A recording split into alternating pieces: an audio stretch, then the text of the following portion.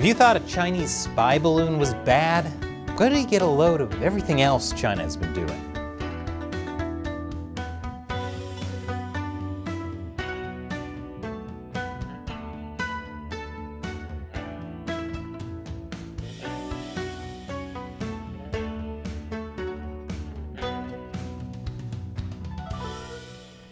Welcome to China Uncensored. I'm Chris Chappell. So it seems like across the country, the tale of the Chinese spy balloon has captured the imagination of millions of Americans. We begin tonight with the breaking headline late today. The Pentagon briefing reporters just before we came on the air saying they are now tracking a suspected Chinese spy balloon hovering over the northern U.S. A dramatic moment caught on camera off the coast of South Carolina. Oh my gosh, it's going straight for it. Go!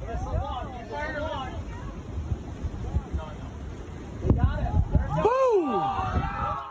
Okay, I think I see why Americans like this story.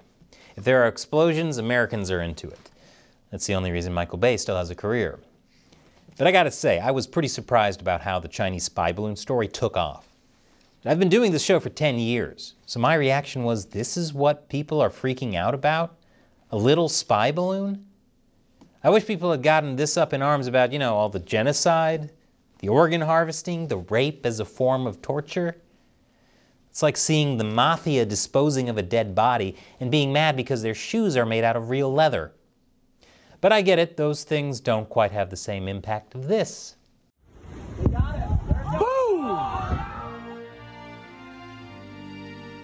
Like I said, I really get it. But come on, even if you don't care at all about human rights in China, there are like a million more serious threats from the Chinese Communist Party. For example, did you know China is using private equity funds to gain access to critical, cutting-edge U.S. tech? I made a whole episode about it this week. It was one of our lowest performing episodes. Guess it lacked a little something. Boom! But seriously, China can probably get more sensitive information from investing in tech startups than anything a spy balloon could pick up. And you think a spy balloon is bad? Try TikTok. Yeah, it's cool to watch a U.S. fighter jet blow up a balloon, but 80 million Americans are on TikTok. TikTok is a Chinese spy app. It's a weapon in your pocket. That is such a huge disconnect from the reality of the Chinese Communist Party threat. This is like being afraid of a bumblebee while sunbathing in a snake pit. Some people are now asking if war with China could be on the horizon. But the reality is, China is already at war with the United States. In 1999, two Chinese colonels wrote a book called Unrestricted Warfare. It argued that war is no longer limited to military forces because the number of battlefields is virtually infinite and could include environmental warfare, financial warfare, trade warfare, cultural warfare, and legal warfare, to name just a few. So if you think the spy balloon is bad, just wait till you hear how the Chinese Communist Party has already been waging war on America. I'll tell you more after the break. Welcome back. So, what could be worse than a spy balloon, you ask? Let's dive in. Drug warfare. Drug overdoses are now the leading cause of unintentional death in the United States, more than gun homicides and car accidents combined. So many people are dying from drugs that it's actually driving down the country's life expectancy, which is wild considering the U.S. is a country that lives off of Big Macs. If you're able to lower that life expectancy, you know it's serious.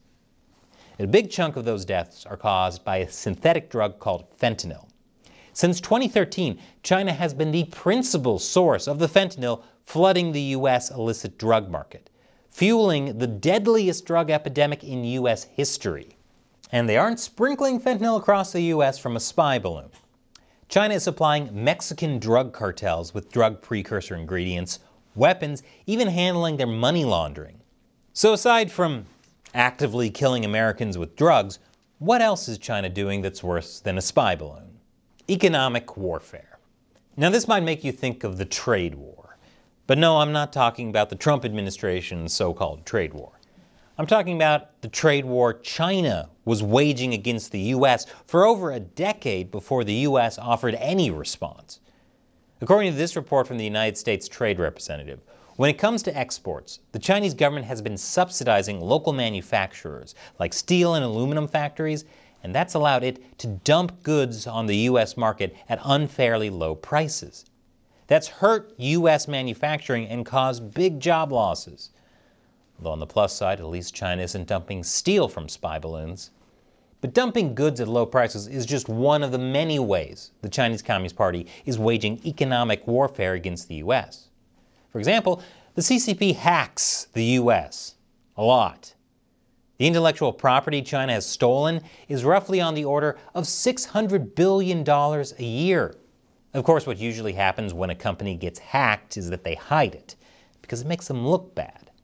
And it's not just a few. The former NSA director says every major company in the U.S. has been hacked.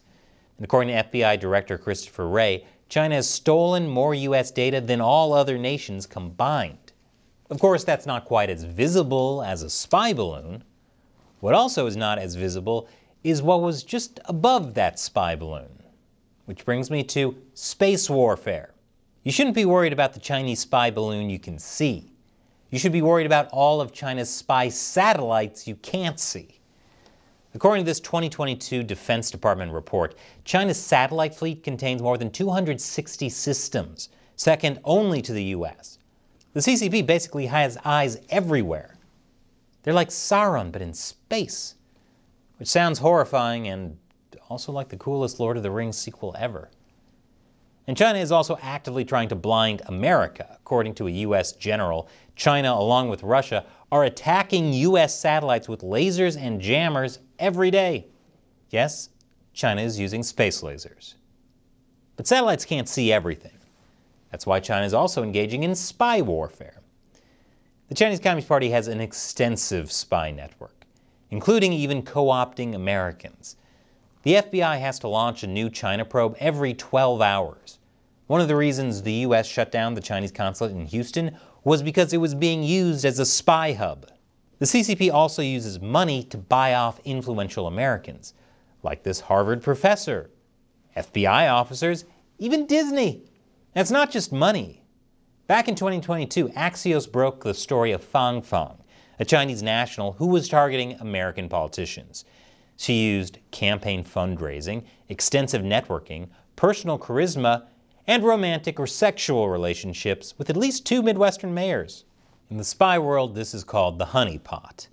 Although I don't know if they're allowed to call it that in China, since hearing about honeypots makes Xi Jinping hungry. One of the people Fang Fang targeted was Eric Swalwell, who later became a U.S. congressman and member of the House Intelligence Committee, though he was eventually kicked out. So as you can see, China has its eyes on every facet of American life. And of course, China even has eyes in your pockets. Yes, they're quite naughty. Which brings me to TikTok warfare. Now, I've already touched on this a bit, but the fact is, TikTok is way scarier than any Chinese spy balloon. And not just because you can find grandmas twerking on it. 80 million Americans use TikTok, and TikTok is owned by a Chinese company, one that's very loyal to the Chinese Communist Party.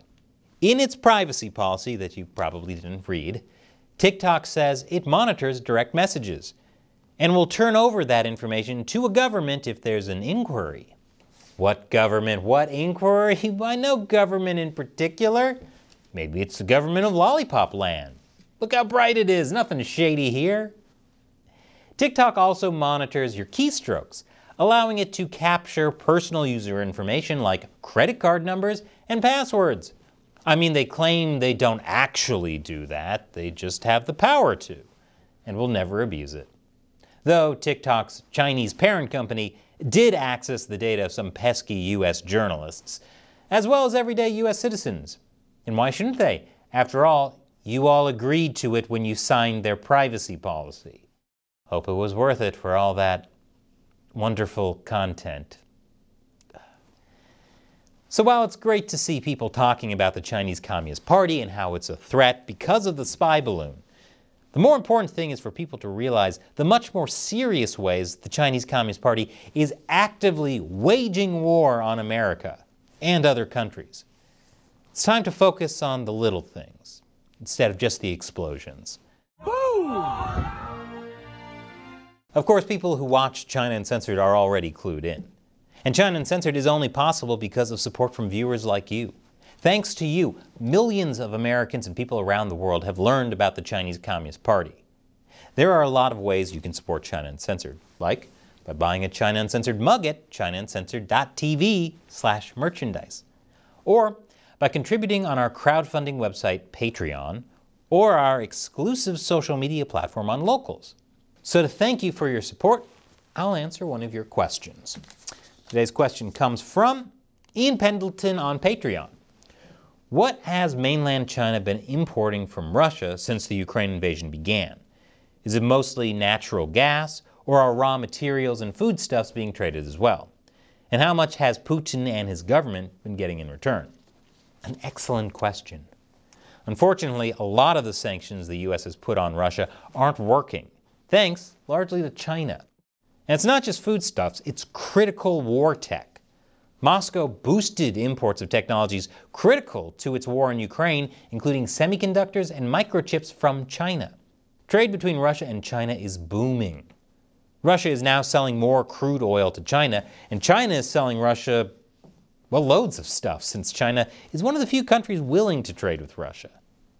I'm sure the idea is to form a unified authoritarian bloc against the United States, especially whenever the CCP decides it's time to try and invade Taiwan. Thanks for your question and your support, Ian, and thank you for watching. If you want to support China Uncensored on Patreon, head over to patreon.com/China Uncensored. Once again, I'm Chris Chappell. See you next time.